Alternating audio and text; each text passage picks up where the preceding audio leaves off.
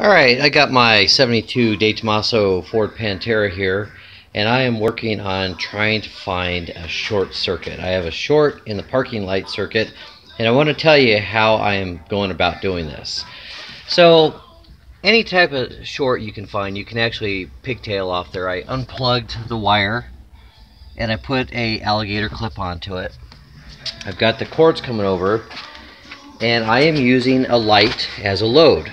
Now, when this is not shorted, this barely glows orange, and this is my load to keep from burning up any wires in the vehicle, but I can leave it in a short mode without worrying about burning up the car.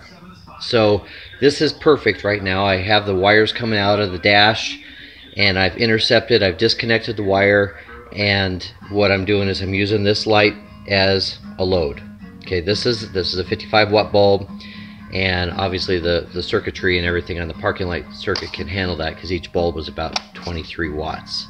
Well, actually 15, I think, on the 1157 on the low side. So the first thing I did is I came in here, took out the panels, and unplugged the front parking light, and no change. All right. Now, come over here to the back, and I want to find out maybe the short circuit is in the back somewhere, the back of the car. So I had to pull the wheel off here, and over here is the plug going to the rear, and you can see here's the wiring, and this goes through, and this is the main feed going to the rear of the car. Now, I have my helper here, and you can see this light is full bright right now and hot as the dickens because it's been going for a while. Now I am going to unplug this plug right now that is just feeding the lights on the rear of the car, and this works on any classic car. So you have any car of any type, you can do the same thing with a load on the shorted circuit, and make sure the load is relative to, if it was a higher amp circuit, you might need 2 of these lights if you're running like the whole headlight circuit or something. So what I'm going to do is I'm going to go ahead and unplug this wire, and we're going to see this.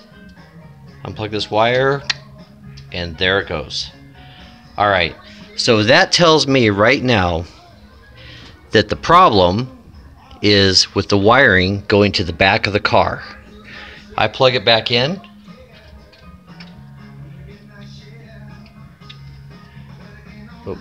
plug it back in, kind of hard to do with one hand, and we're back to a short mode. Now it said unplugged. I should be able to come over and take a look at the last remaining light I haven't unplugged, and look, there it is, it's lit up. So that means that all the short circuit is in the back. Now once you figure out which section is shorted, you want to leave it in the short mode because it might be something that would cool off. So I plug this back in. It's full brightness, which means it's a direct ground. I have something completely directly grounded, and it could be something as simple as a bad bulb.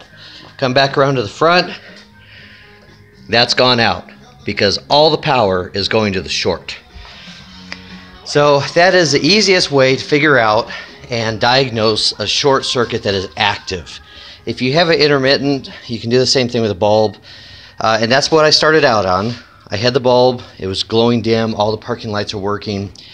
I get in, I start wiggling wires, banging on the car, and eventually all of a sudden it goes into the direct short mode. But I didn't burn up any wires because I used this bulb as the load, and that's just a fog light. And so now the next thing I need to do is I need